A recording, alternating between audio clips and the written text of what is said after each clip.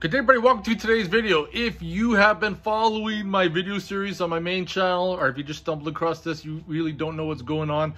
But in my 2003 Jeep TJ, I recently did an LS Vortex swap, 4L60E transmission, and the transmission cooler line is plumbed through my superior radiator. Now, one of the things that I was told when I purchased the rebuilt transmission is you do not run it through your radiator cooler because it'll burn it up.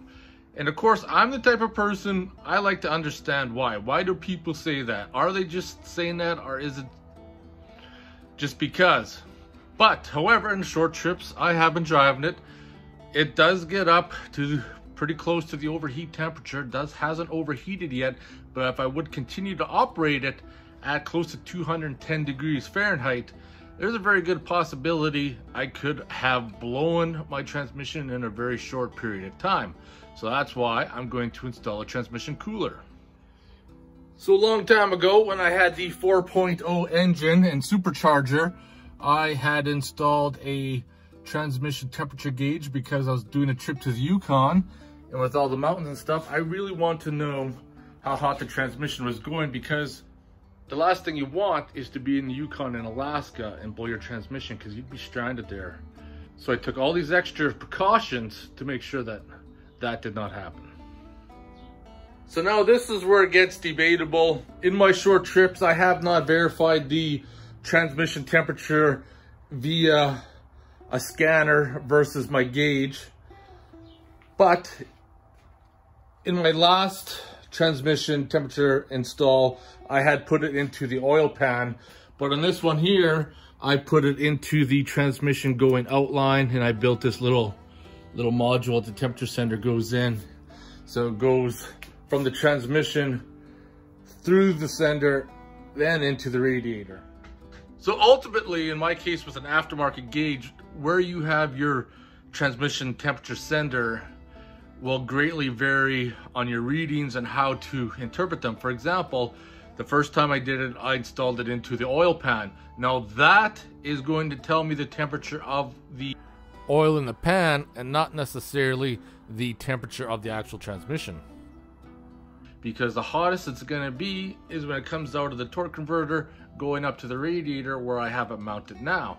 And of course, some people like to mount it after the radiator, so once it goes through, they want to see the temperatures of the oil when it's cooled heading back to the transmission. So it ultimately depends where you want it set. I want to see it as it's in its hot region, and I didn't like the temperatures I was seeing. And like I said, I bought a transmission cooler that I'm going to install, but this Hayden transmission cooler I bought has a nice little chart that explains what happens at the different temperatures. So let's have a look at that. So this is the transmission cooler I bought that I'm gonna install in the next video. However, ultimately, if your transmission ran 175 degrees to 79, you'll get 100,000 easy if you don't abuse it. 195, 91, you're looking at 50,000.